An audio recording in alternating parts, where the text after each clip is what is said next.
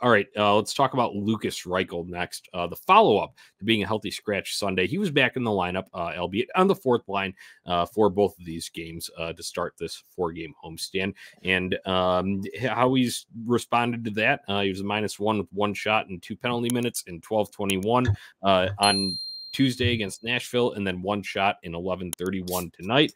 I know he got his power play looks, especially during that 4-minute penalty in tonight's game. But what does Lukas Reichel have to do to climb back up this lineup here?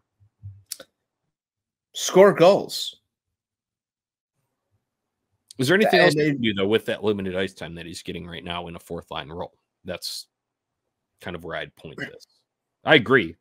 Goals. Here's the it's sort of a chicken and the egg to me, Johnny, because Lukas Reichel is going to develop and play his game more in a top 6 role right now on this Blackhawks team.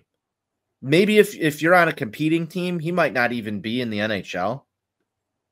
He might be at this point, sent back down to the AHL at this point to sort of work on, scoring in top 6 minutes. I think the Hawks are just hard pressed with the current situation that they're in to make as drastic of a move as that. But if you're going to scratch him and throw him on the fourth line, are you letting him develop as a goal scorer? He's already been moved around so much this season, right? We start the year as a center. There's a lot of debate there. What do we want to do with him? He goes through his struggles. He gets his wake-up call. And now you're demoted down to the fourth line. Maybe it's not a huge deal in the grand scheme of things, but there's already been a lot of movement. Right.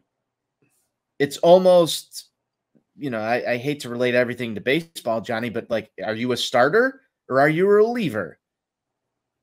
Let's pick a role a little bit for him and focus on the development this year. I know the Hawks are focused on results. I know it sucks, but you've been the champion of let's temper expectations for a second.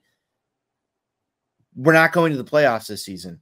Do you see a benefit for him playing on the fourth line and trying to earn his way back up outside of hey, you need to earn it?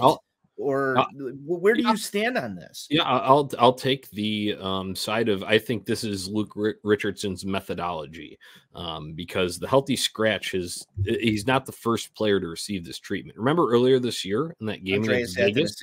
Yes, right. I brought that up on Monday when Ron and I were discussing this in Lukas Reichel being a healthy scratch, and I said I would be watching his response to this over this next home stretch of games because I figured he would be back in the lineup. Sure enough, he was, and unfortunately, the outcome was that he was -1 and took a penalty in that game. But I think he was trying to do the right things. And I think I saw more of that assertiveness that left his game and led to him being a healthy scratch. If you go and look back at that road trip that just happened right before, obviously he did not play in the final game of it, but go and look at the Winnipeg game, go and look at the Detroit game, even a game that he scored a power play goal, and he ends up being a -2 in that game.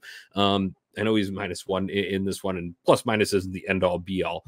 However, he was in the position that the Hawks wanted him to be in terms of being a aggressive, back checker and trying to generate a turnover, what have you. He's happened to get a stick up in the wrong area. That happens sometimes in hockey. So tough break for him on that front. So overall, I think I kind of like his response to this, and I like the way that he's handled it because they've asked him about it, and I think he's humble about it, and he understands that he wasn't playing the game that the Blackhawks need him to play previously. So I think working back towards that is a positive thing in his development overall.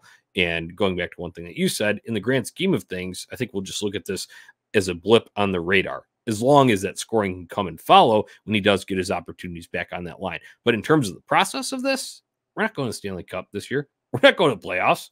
Shit, we're going for another lottery pick, right? I'm okay with this type of tough love, so to say, from Luke Richardson. And it's not the full-on torts, I'll bet you, for a full period, right?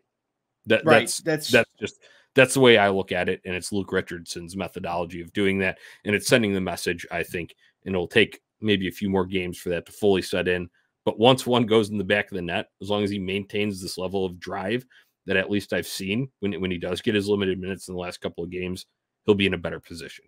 Don't know if that means he'll be his long-term solution and an answer in a top 6 role, but he'll be on his way back towards earning those minutes.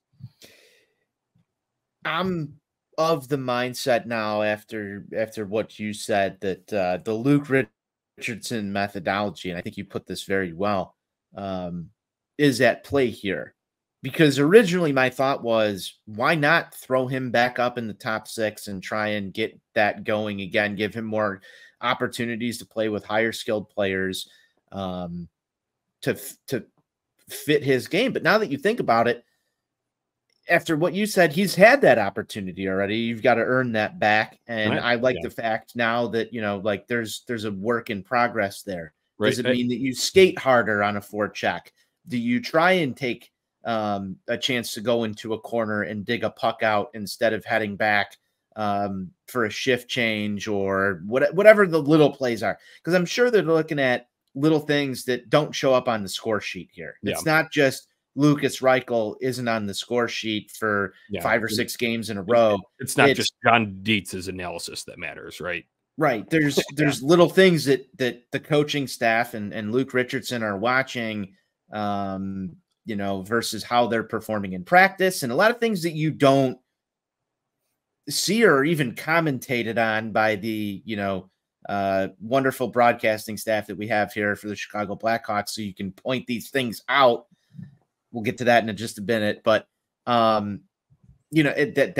made it hard to evaluate things because I think if you really look at Lukas Reichel's game thus far, you hear a lot in the media right now about what's not going right, and you see the healthy scratch. You see him demoted to the 4th line.